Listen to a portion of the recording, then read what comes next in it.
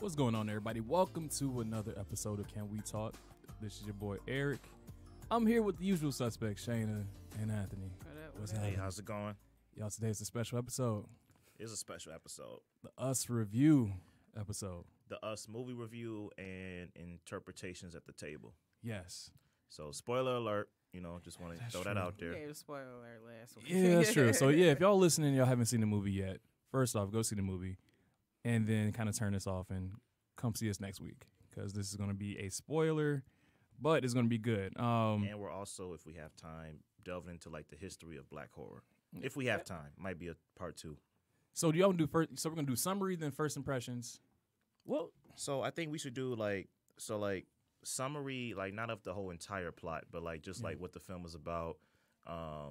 Then we can go into like tone, narrative, performance, and then we go into our personal like first impressions. Since you are a movie critic, you probably give the best summary.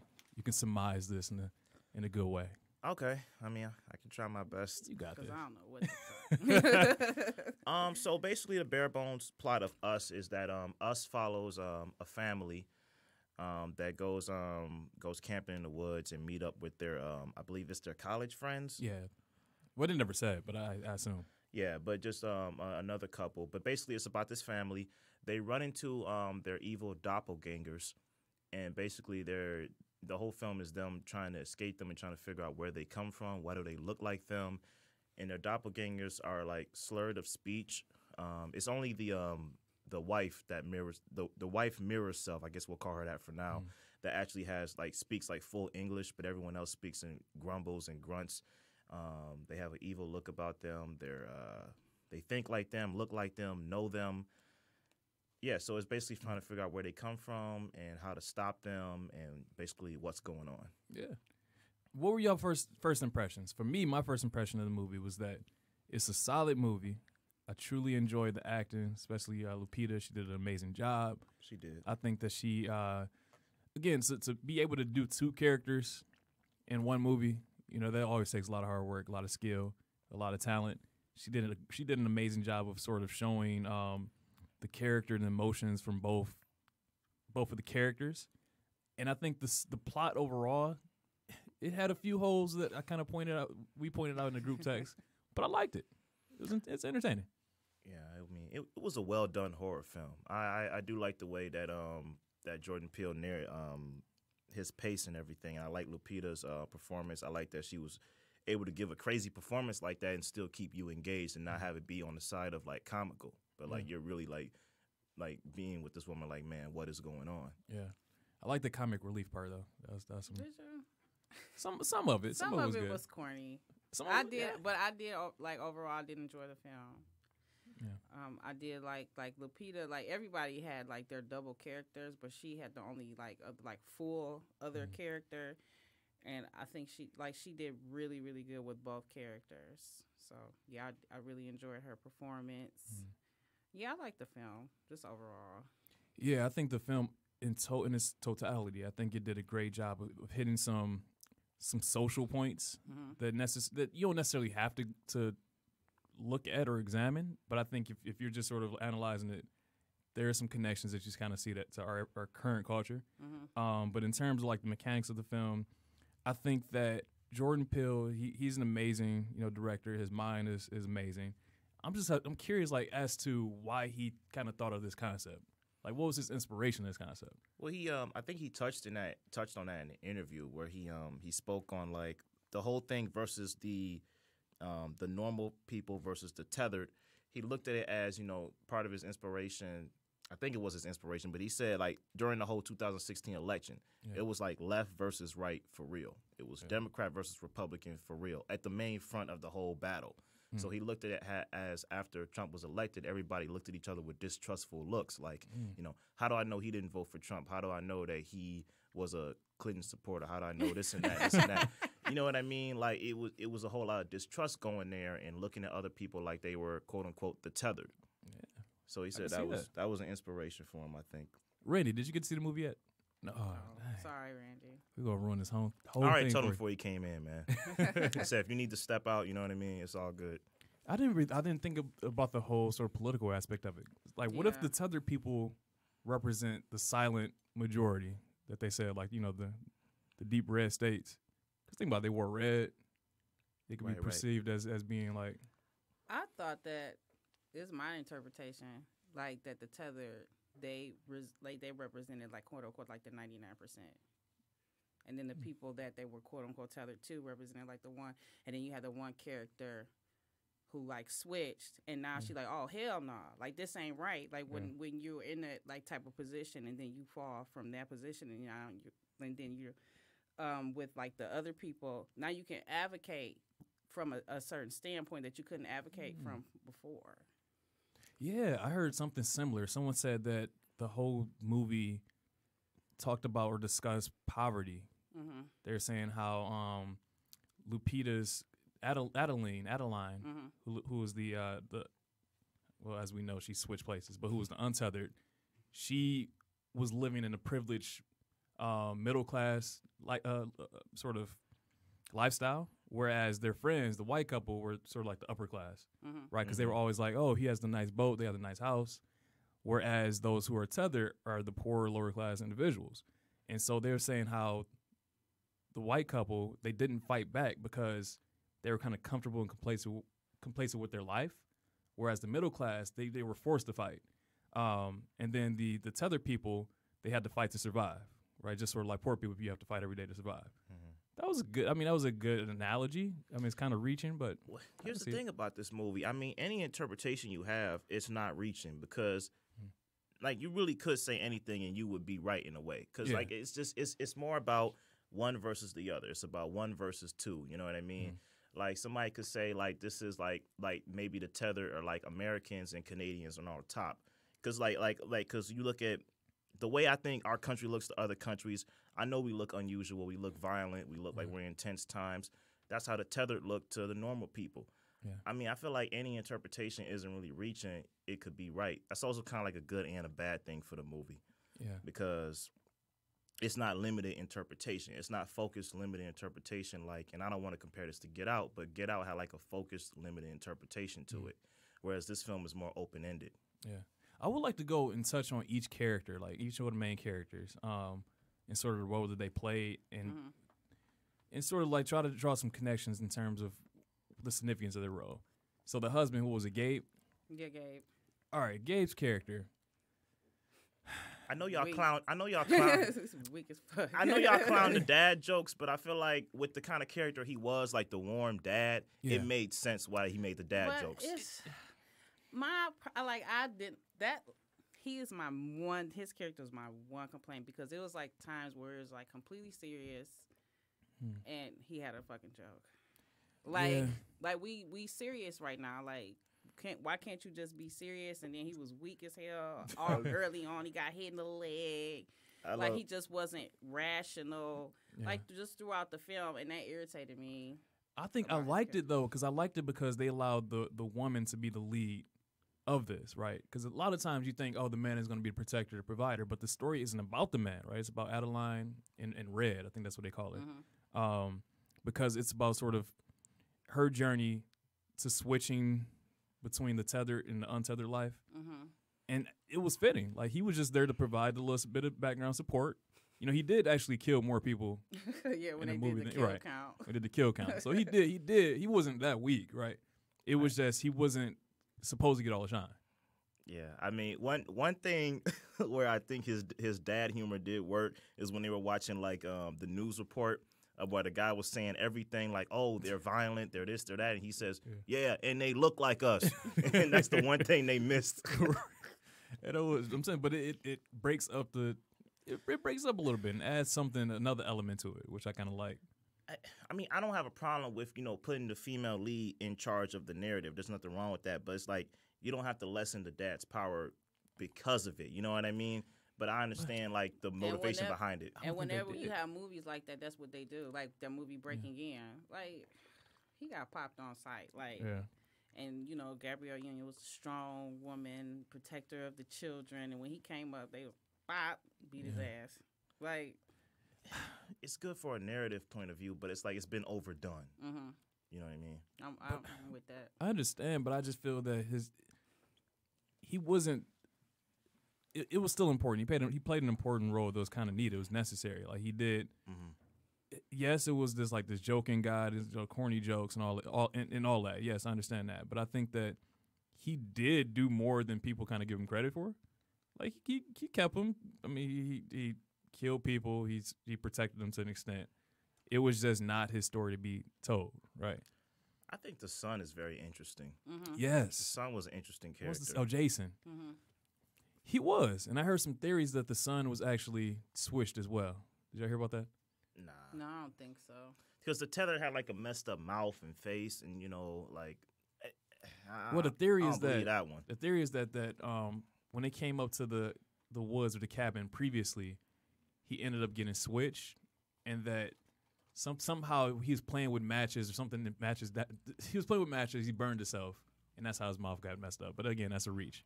But his character was one that the connection between the mother and the son in both the untethered world and the tethered world was very interesting. I like that dynamic. And it was sort of like this extreme protectiveness Yes. that you didn't see with the girl. That's what I was thinking in the movie. I'm like, she like, run. She told the girl to run. And then when she was saying, like, telling the boy to go with his doppelganger, she was like, no, you can't go. You got to stay with me. Well, he is the younger sibling, though. He is the child of the family. So, I mean, like, I get it in terms of, like, their, like, narrative connection. Like, he's a little bit more other, like his mother.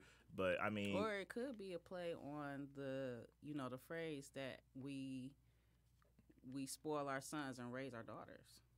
Could be that, too. Yeah.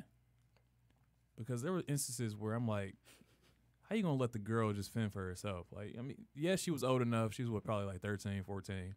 So, yeah, she could theoretically fight for herself. But... they just left her on her own. like good luck. I don't know. One thing I noticed too, they didn't really kill anybody other than their own people. The tethered did, because even when the guy ran up to the daughter's doppelganger and said, "What the hell's going on?" Yeah. She just cut him and he fell down. We didn't see her like kill him, you know. But with the scene where Elizabeth Moss and Tim, I forgot his last name, but their friends, all their doppelgangers killed their physical human others. Thoughts about Adeline's character? I knew like 5 minutes in. Me too. I pointed it out. I knew like 5 minutes in, and then when she couldn't catch the beat on, I got 5 on it. I was like, yeah, this. She couldn't catch the beat? Yeah, she's like, she was trying to tell him to catch the beat, but she wasn't on beat either. I was like, yeah. And I told my mom. That's a reach.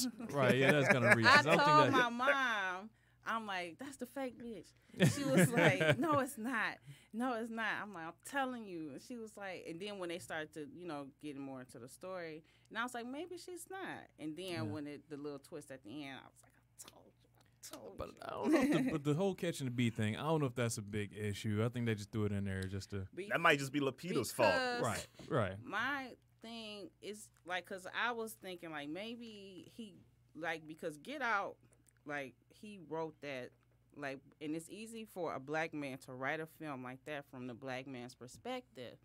But I was like, either is it that he can't, like, is something missing from the black family, or is that she just don't fit in? She just don't fit in. Yeah, I think she just, I agree with that. I think she was a very interesting character. I like the way Lupita played both roles because to me, I wanted to be fooled. You know what I mean? I looked at this film and I just like laid back and like didn't try to overthink anything and just tried to examine it later. So the twist at the end, I said, okay, that's fair and that's fitting. Yeah.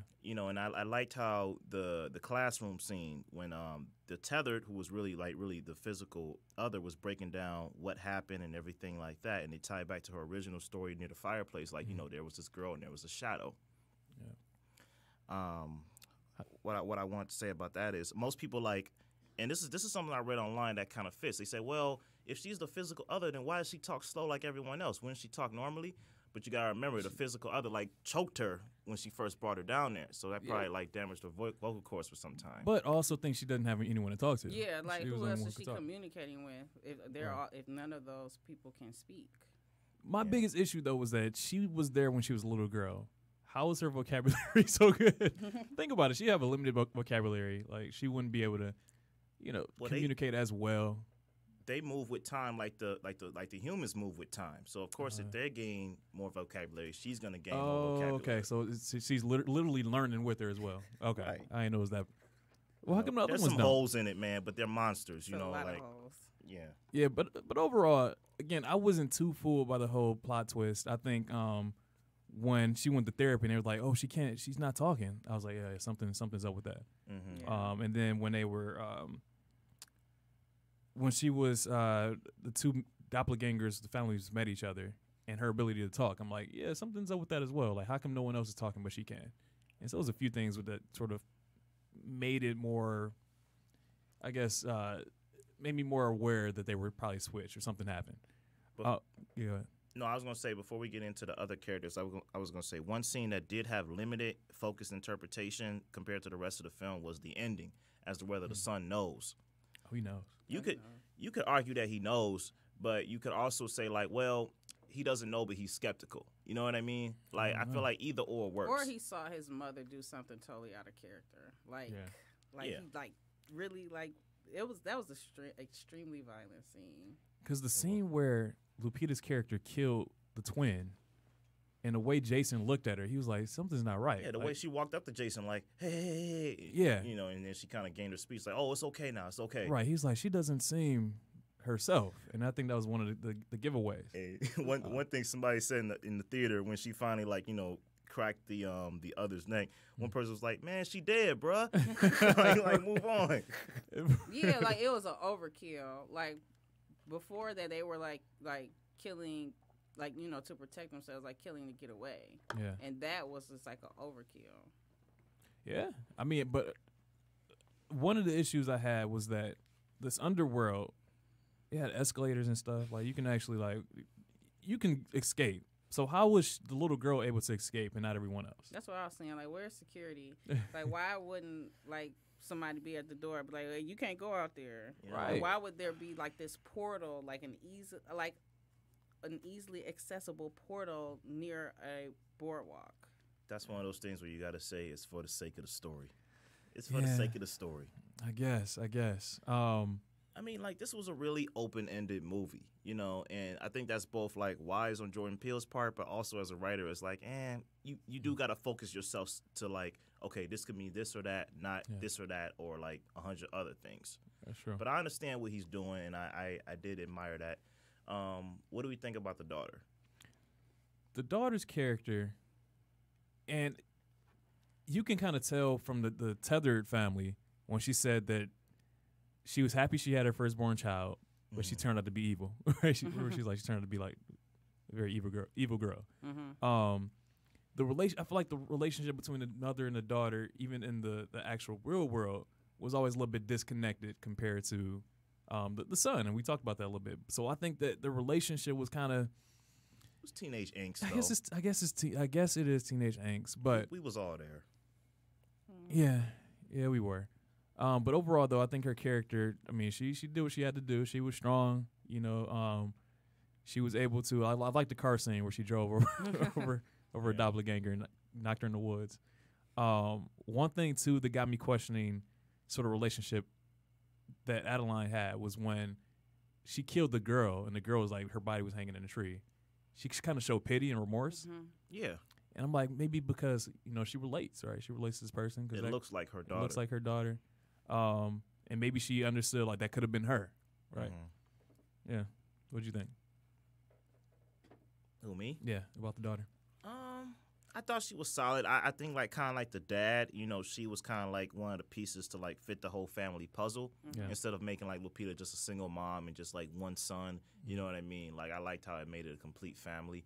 I think her and her dad were, like, you know, they were characters to make the whole piece. You know what I mean? Yeah. What was up with the four? Like, each family had four people in the family. Like, Lupita's family and then the white couple, it was four of them. Mm-hmm. Yeah. Do you think there's any significance with that? I think it could be kind of like I don't want to reach, man. I mean, it could be kind of like multiples of 11 because, like Jeremiah 11:11. That's what I was the thinking. guy had that on his forehead. And I'm going to read that Bible quote later. I got it up here. Yeah, part of me was thinking that, like, maybe it's significance with that double. That doubleness, the doubleness. Right, yeah. It could be that. What do we think of Elizabeth Moss and Tim characters? I keep forgetting how to pronounce Tim's last name, but he's from Tim and Eric Awesome Show. It's on Adult Swim, the husband. Oh, yeah. I don't think their characters were that important to the overall movie. It could have been anyone else. I do think that it provided that sort of contrast of that American dream. Like, Gabe kept sort of comparing his life to, Tim's. There's that too. And there was little to no remorse or grieving. There wasn't. You're right. When their friends were murdered, and they saw that their friends were murdered. Because I don't even think they're really friends. They were just. They could. Yeah. Yeah, they were. Right. They were acquaintances, but they weren't really friends. Right. Then you had the abnormal twins. I thought of The Shining when I thought about that for some crazy reason. For real. But, yeah. And then the fact, too, that, again, there was so much tension between Elizabeth Moss character and Tim that you can see. Like, they didn't truly, love each other. They weren't a loving family. They had everything in the world. They had the material stuff, but they didn't have any love or connection between the two. I gotta say, Elizabeth Moss, even when given a small role, she still shows nuance. Because I love that scene where she's looking in the window and she's seeing her doppelganger husband get killed, and she goes from being sad to happy to just a range of emotions. I thought that was an interesting scene. Yeah, that was deep. What did y'all think about the rabbit connections? I know they ate the rabbits. Was it something deeper than that? Like, for me, I thought of the analogy down a rabbit hole. Yeah, Alice in Wonderland. Yeah, I read that too. Go ahead. No, I was going to say, is there something deeper to that? Do you think that it symbolized something, or that was just kind of a part of the plot? Only connection I can really make is that there's a thing of cloning. So you saw different rabbits in the beginning during the opening credits. So there's that thing, and then I know and I don't want to compare this to Get Out because they're two different movies, but I know in Get Out there was a song that played when Darius from Atlanta first got taken. There was a song playing in the car called Run Rabbit or something like that. So I think that might be a Jordan Peele universe thing. I'm telling you, I got that theory of the Get Out connection between this. I'm starting to believe it because they said, I was reading something, they were saying how the cloning experiment that they did with the original families, that it failed, and so they moved on to just brain switching as a way to sort of control. I kind of think that's the truth. Think about it, it failed back in the 80s, and they just sort of left the people down there. I guess it didn't fail in the 80s. I guess, it failed at some point. It failed at some point. And so I think that the next variation of that was sort of switching out bodies. You kind of see you could sort of see some of the connections vaguely. Again, I don't want to reach too much, but there are some parallels. I mean, do you think that I'm reaching, or is it? That's the thing. This movie is so open-ended. Anything you could say could be it. That's what I'm saying. Yeah, I guess. I think it'll go down as a cult favorite, though. Definitely. The Hands Across America. Thoughts about that? The North States and the South States. You know what I mean? Yep. It was. There's something you can draw from that. You know what I mean? Yep. The new times versus the old times. Like the Civil War kind of thing. Yep.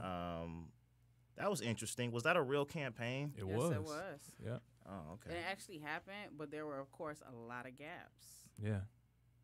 And I heard too that they raised, I forgot how much money. They raised a ton of money, but only half of the money that it had actually went to the cause. The rest of it sort of was just to pay people. And that's the significance of the two, the two halves. I think that there was a situation where he's trying to draw parallels between, even with the song "I Got 5 on it." In order to buy the weed, you got to have $10, right? So half and half, right? Think about it. It's a lot of parallels. Yeah, right. Guess, so it costs $10, right? That's a reach. And so you put 5 on it. So it's half. It's this juxtaposition between, the two dynamics, one and the other, the up and the down, left and the right. Again, I'm reaching. But again, it's so open-ended that you can interpret it any way that you want. Every reach is credible. It is. Every reach is credible. It is. It's just like Hands Across America. This plot has holes. But first off, if all these, it had to be 3 million. If they cloned everyone, it had to be at least 300 million clones. How did y'all get scissors? How did y'all get red jumpsuits? Like, and who was watching them? Who was right? Again, you can't do an experiment like that and then just leave. I think when it comes to the other, the monster of a horror film, it's like you could ask yourself a lot of things, like how did Jason stay alive? How did Jason Voorhees stay alive this whole time? It's just it's that otherness. You know what I mean? So I gave a pass to that. They're the monsters of the film. I guess. Any other messages or any other thing that you want to point out in a movie? I think I do want to point out the fact that the movie did a great job, in my mind, of highlighting a social issue that I think is important. And I think that on a personal level, we kind of suppress who we truly are. Like, we kind of push our true selves to the bottom, right? Okay. And we kind of highlight parts of ourselves that are kind of fake through social media. So I thought a social media comparison. I thought that too. Yeah. Like the tethered, they're our real selves. Yeah. And then, the people, the untethered, they are like our online personas. Think about we're tethered to our to devices. our phones, to our devices. Hey, here's one thing. Who was that that the son ran into in the on the beach? The one that was like this in the trailer. The one that the son ran into. Was that the Jeremiah 11:11 guy? No, he died. He was in the remember the ambulance? No, but the tether version of it. That might have been. That might have been him, even though he was in the ambulance. Okay. On the way to the beach. What is the Jeremiah 11:11? I was gonna get to that. What is that? Therefore, thus saith the Lord, behold, I will bring evil upon them, which they shall not be able to escape, and thou they shall cry unto me. I will not hearken unto them. So you can look at this film as kind of like a self-reckoning, reckoning of your other self. Yeah. Like you are your worst enemy, stuff like that. It's very open-ended. And then it also gets you thinking who are the good people and who are the bad people, right? And I think we even challenge that within our own, society. It's like we demoralize or demean people because they are different, but at the end of the day, we are kind of one and the same. Yeah, there was more solidarity between the tethered than the untethered. Yeah, and the one thing that got me too when it was like, "Who are you?" Like we're Americans, right? We're Yeah, that led me to my Americans versus Canadians, like this off the wall thing, where Americans tried to immigrate to Canada once Trump got elected, and then Canadians were looking at us like, well, y'all elected them, y'all don't want them, because they're not living here, they don't really know what's going on. So I looked at that like that too, but whatever. But again, solid film. I highly recommend. I think it's one of those movies where you got to watch more than once. I think there's some things that you can kind of see from the second time around that you may have missed the first. And I got to go back. I'll go back maybe next week. Just give myself some time to process it. Maybe. I'll see if my mom want to see it. Maybe. You usually like to watch movies twice, right? I do, sometimes. But with this film, I look at it as maybe, did you see Sorry to Bother You yet? Yeah, I know Shayna saw it. Yeah, I feel like that movie, it was a very good one-time watch. I agree. You know what I mean? Yeah. I don't really need to see it again, but if I could see it again, I could catch some other things that I missed. I will watch it all the way up until the end. Oh, the Sorry to Bother You? Yeah. Because if I were to watch it again, I will watch it all the way up until then I cut it off. Kind of like I don't know if you guys ever. It was a Spike Lee film called She Hate Me. Yeah. It's really. First, it's too many movies in one. It's too many plots in one. Yeah. But the end is just all over the place. But up until that point, it's a very good film. Okay. I mean, it's for different reasons. For Sorry to Bother You, it's because that movie was like really unsettling to me. It was done well, but it was a little unsettling. For us, I feel like, well, I kind of got it the first time. With Get Out is kind of funny to me too, so that's why I watched that more than once. But with Us, I felt like, I might watch it again, but And I was looking at the audience reviews. Audience reviews a little bit lower, 65% of the audience kind of. I know the audience. Everybody on Facebook is an expert. This movie means this, and y'all didn't catch it. So I'm the greatest because I caught it. You know I'm what woke. I mean? I'm woke. Y'all not woke. That is the issue. Everybody's opinions are just so different. It's open to your interpretation. Seriously, you don't gotta just. oh, you didn't get it. Like, no, that's not the case. You just saw it a different way. But I may see it one more time just because it was some distractions in the audience. You know, some people were like walking around trying to find their seats. It messed up a few minutes in my viewing time. But outside of that, again, I'm gonna say it's a solid movie. I definitely give it maybe 8 out. Well, on a scale of 10, I probably give it like a 8.5. Scale of 10. Give it a solid 8. I give it a solid 8. 7.5. 7.5. That's it. Why? I give it 7.5. Yeah. That's too many holes. It was a nice sophomore feature. I do want to see what he's going to do in the future of his filmmaking career. I'm looking for that Twilight Zone, man. It's coming out soon. Now, is that coming on TV or is this just on? It's gonna be on CBS. CBS All Access. It's not going to be on CBS the channel. All Access. Oh, That's what I'm saying. Like, is it gonna be on TV or is it just gonna be strictly online? Why? Why would they do that? It's to a us? subscription thing so they can get you to subscribe. Sick of You this, know man. what I'm this sick of is, spending man. all this money. Disney gonna have a subscription channel too, where they're gonna try to put stuff on there only, like a Star Wars spin-off live action series, just to get people to subscribe. They about to ruin themselves, man. Like, But Disney, just based off of their whole catalog, like, you don't even have to advertise new content to me. If you're going to put all of your catalog on the app, I'm going to pay for it. but again, who wants to pay? The devil is a lie, man. I got too many streaming services. Seriously, and it's $10 each. Done. You know, you about to spend $100 for all these. Yeah, it's too much. By the time you get all of your streaming services together, you might as well just have cable. Yeah. I guess let's move on to the second half of our episode. We're going to talk about The history of black horror history of black horror in film. as an expert in film. How about you get us started with this conversation? Just started off. So how are we gonna do this? Are we just gonna like name off a movie, what we remember from that movie, what we think about it today, and just kind of go from there? Now, what is a black horror film? Right. Does that have to be directed, So produced? it could be directed. It could Starring. like star a black person. The villain itself could be black. Okay. You know, my first choice was Candyman. That's a classic, man. It's legendary. Night of the Living Dead. Oh my God, that creeped me. Well, I would say Candyman. When I watched it as a kid, I was so creeped out. Like that was like one of the first horror movies I saw. It's a great concept, like you said. Tony Todd, he played the hell out of that role. Even for the spin-off films, the sequels. Yes. You know, that was a legendary villain.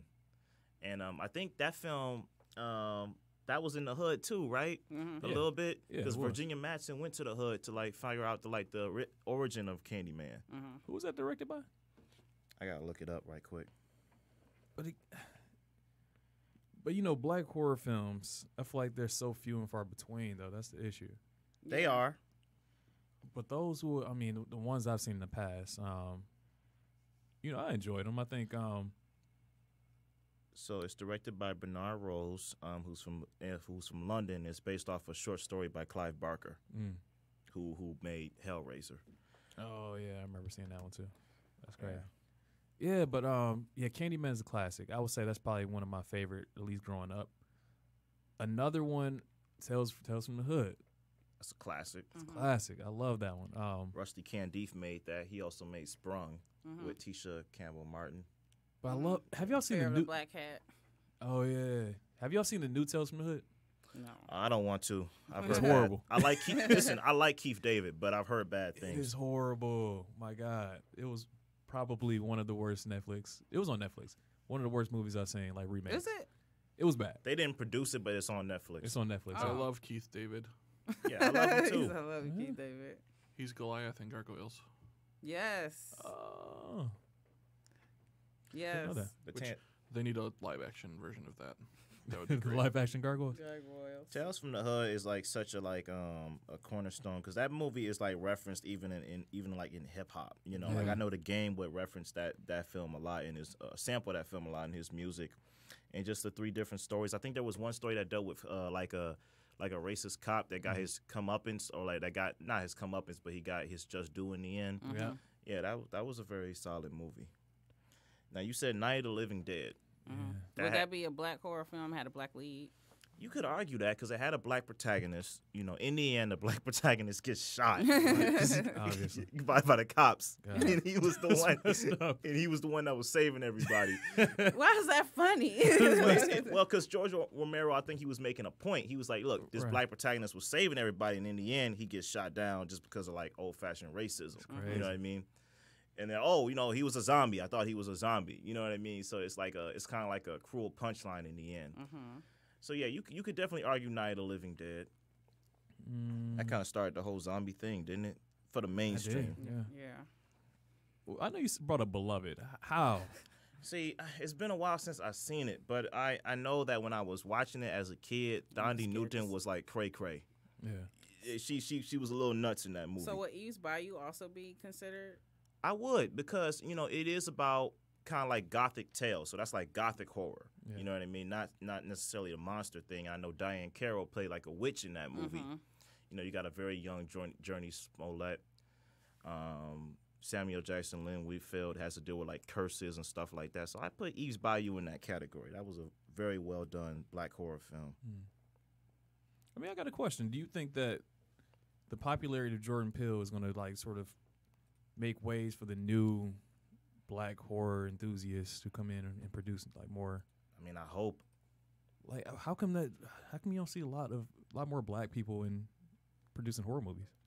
I think they're out there. It's just that their scripts never got produced or never got signed off by a studio.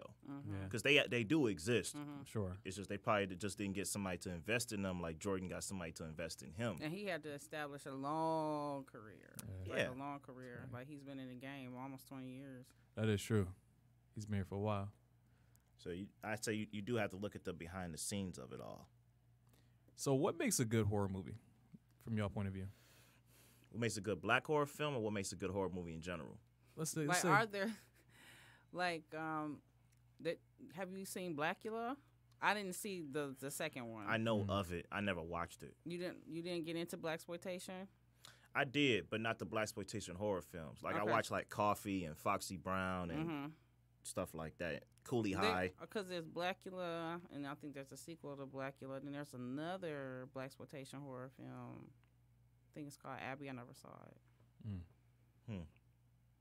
I'm sure I probably heard of it. I guess what makes a good black horror film in your mind? So obviously you establish the monster. You got to have a good monster. You know, with us, we had the Tether. With Get Out, you know, we had, you know, these people that were brainwashing you. Yeah. And then you kind of have like a little bit of social horror underneath. You know what I mean? With us, it's open-ended. With Get Out, it's, you know, it's racism. It's, you know, like the black person is the well-bred type of being. You know what I mean? With Candyman, it's, you know, like, well, I forgot about Candyman, like what it was like, what the social part of it was. But there was that kind of like other like urban area that the white protagonist went to figure out the origin of Candyman.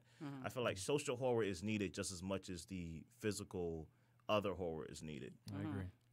And then have a black lead make it to the end at some point, right? They always get killed first, typically. No, but I think overall, man, and like going back in my memory of like black horror movies, I think it's about, first off, creating a situation where you see yourself in it. Like the characters are familiar with you and kind of come from a similar experience or background. That's always good because you can relate. And then something that allows us to, I don't know, just like enjoy what the essence of horror movies. So whether that be the jump scares or sort of like the you know, the psychological thrillers and manipulation, whatever that may be, but just solidly done. And I think that with Jordan Peele, you know, and his you know, his genius, because he is a genius in his own right. He is. I'm sorry. Go ahead. No, I was about to say he's getting back to like the basics. Like he's getting back to like what made horror films special. Yeah, but with Get Out, like racism was a character, and with us, it wasn't.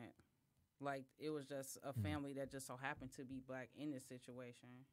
Yeah, whereas Get Out was centered around race.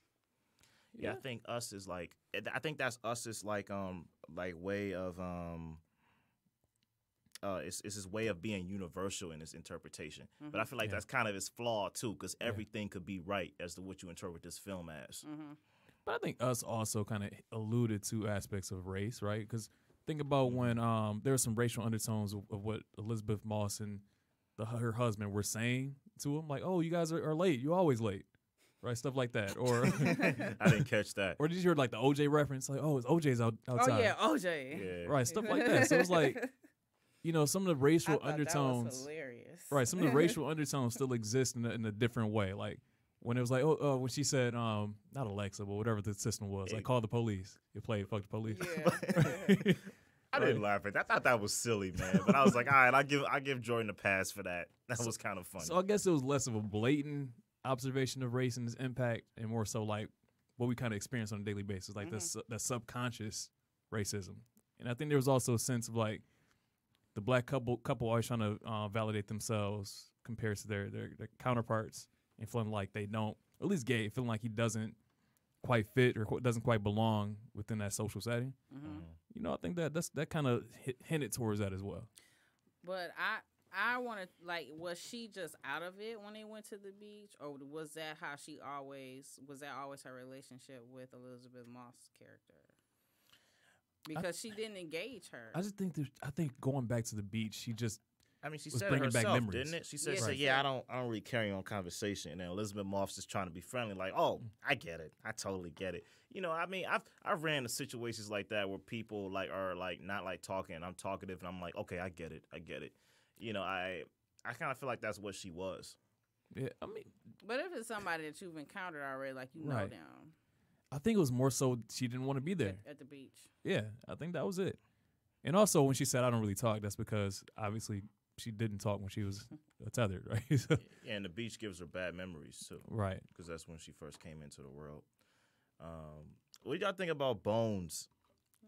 Terrible. it wasn't, The last time I saw Bones might have been 2001. For real. Or two. Yeah, me too. I was It's young like when a I saw one that and- movie. One and done.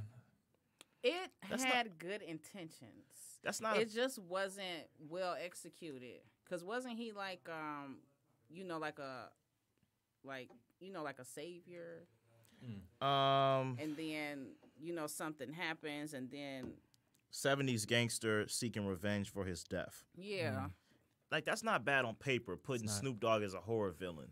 But I feel like, because he's so Yeah. People, skinny. Snoop Dogg, right? yeah, but the way it came out, like, I know I was anticipating it as a kid, but I watched it. I was like, oh, that was a funny movie. But it wasn't. It wasn't supposed. It was to be. supposed to be wasn't- funny. You know what I But mean? it's Snoop Dogg. Like, it's gonna be funny. Yeah, Snoop Dogg is he's not supposed to be funny in Baby Boy, but he's Right. hilarious. I know Eric LaSalle from ER made a film called Crazy as Hell, where he was like a mental patient who claimed to be Satan. That was a pretty good movie. I remember that I've movie. never seen that I've one. never seen it. That's a good one. Crazy as Hell. One though, I guess I don't know if we would classify it as black, but the Purge election year. Well, you mean the first day, right? Or the first year? Purge. The first Purge. first But Purge, yeah. all Whichever the one. purges have like central black characters. Yeah, they do.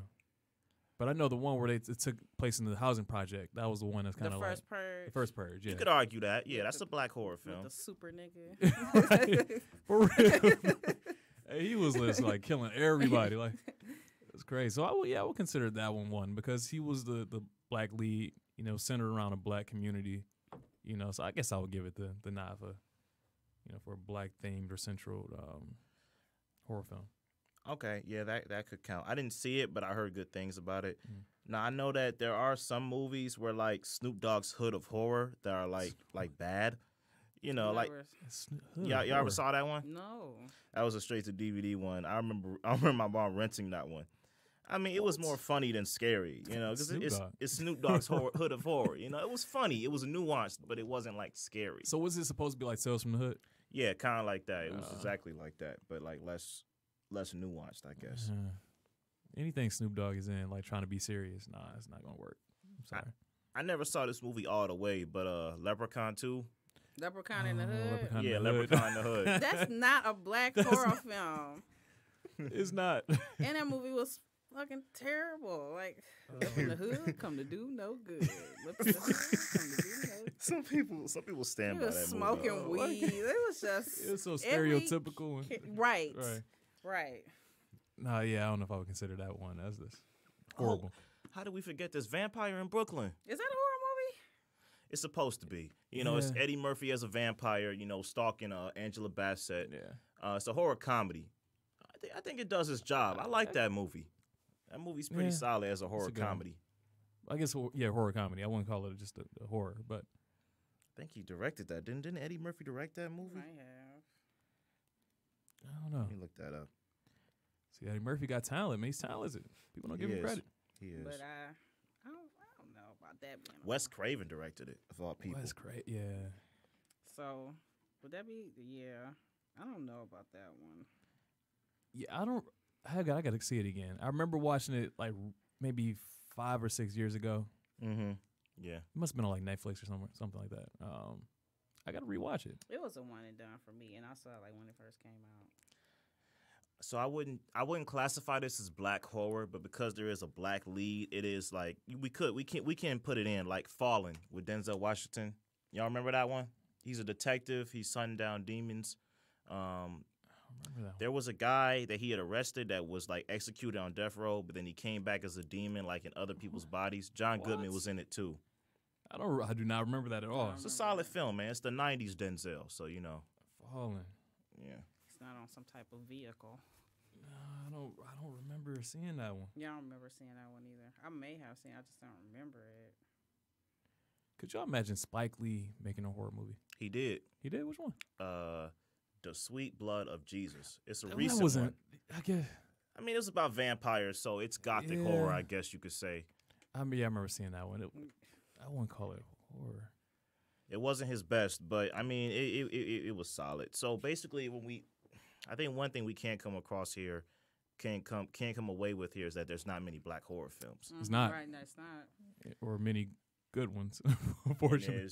We have seen a reemergence since Jordan Peele. You know, we got the film starring Octavia Spencer called Ma. I don't know how that's going to be, but I'm excited. I'm excited for that one, too. Yeah. That's going to be interesting. Because I've never seen Octavia Spencer in that type of role. So I'm like. But he called it, though. He was like, I want to see her. I want to see her as a psychopath. And I'm seeing her, and I'm going to go see it. I got to. Like, it's going to be hard to take her serious, though, in that role. Is it? I just think of her always like the docile, sweet, like grandma or mother. Yeah, this could be the breakout thing for her to do something other. The Help was the breakout thing, but this could be her doing something different than what she's usually done. Yeah. So I think, we do need more black horror films out there. I think Eased by You, that was supposed to be the starting point of the emergence for black horror films, but unfortunately, Hollywood didn't catch up to that film. So now we got Jordan Peele to kind of bring us back to where we should be. We need to get some more black minds out there, for real. I'm sort of the talent's there, like you said, it's got to be cultivated. Yeah. But I mean, I think overall, with this whole the Us movie, I think that this was a great way for me to at least see a different side of Jordan Peele in terms of what he can bring to the table, just different perspective. Obviously, Get Out in its own right is probably like a classic. It's gonna go down as like at least in my top 15, top 10, top 15. Yeah, Get Out is the traditional classic. This is like a cult favorite. Yeah, Us will probably be in my top 50. I say that. When it's 25. What would you rank it? I gotta give it a second watch before I give it all that. Yeah, but, before I rank it. Yeah, I gotta give it a second watch. You wouldn't put in your top 25, top 50? Of like what? Just like films in general that you've seen. No. I gotta give it a second watch before I give it that. But off first impressions, nah. Right now, I give it a good one-time watch, but when I see it again, I'll let you know. Hey, we got to rank some movies, man. We got to do it for the next episode, which is like our top 50 movies of all time. No, we can do top 25 of all time. Top 25 is fair. 25 is fair. But we got to figure out genre though, because unless we just do like general, like anything. And it's favorites. You don't have to favorites? Be good. Yeah, they favorites. Okay.